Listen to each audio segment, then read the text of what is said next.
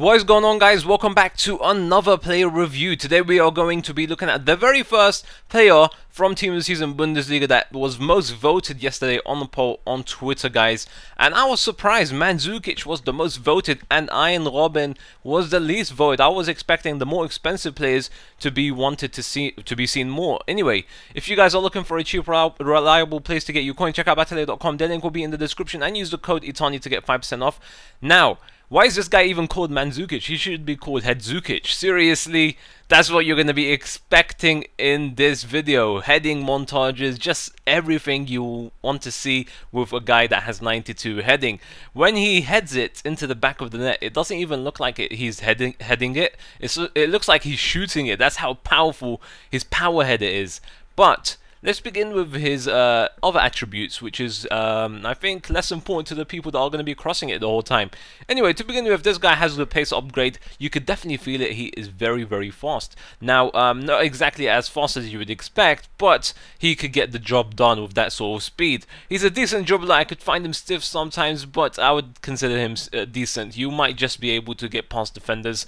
He's not really that bad, but it's decent, I guess. Very good strength and 99 aggression. This is something defenders are going to have trouble with because he is so hard to push off the ball, and because he has that speed now, it's very hard for defenders to run in front of him and slide tackle him because he has that pace upgrade, and now he's way stronger, so defenders are going to have a hard time just pushing him off the ball. Really good finesse shots outside the penalty area, and even inside, his finishing is completely insane.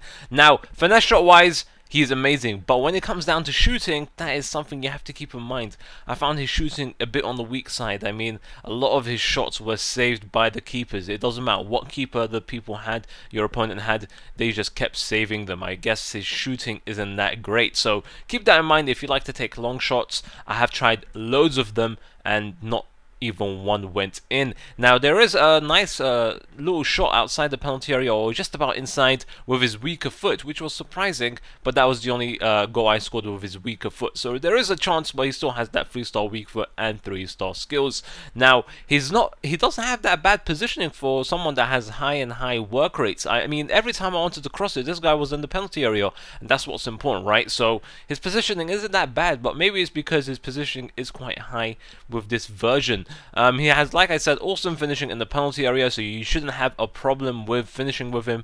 But if you want to get this guy, play him in the lone striker formation. I think he plays the best in that sort of formation, and just cross it the whole time, because every fucking cross is a goal with Mandzukic. He is so overpowered. Well, you can't really say overpowered now. He's 88 overall with 92 heading, but he's just so damn awesome in the air, and he's one of the biggest aerial threats you can get in this game.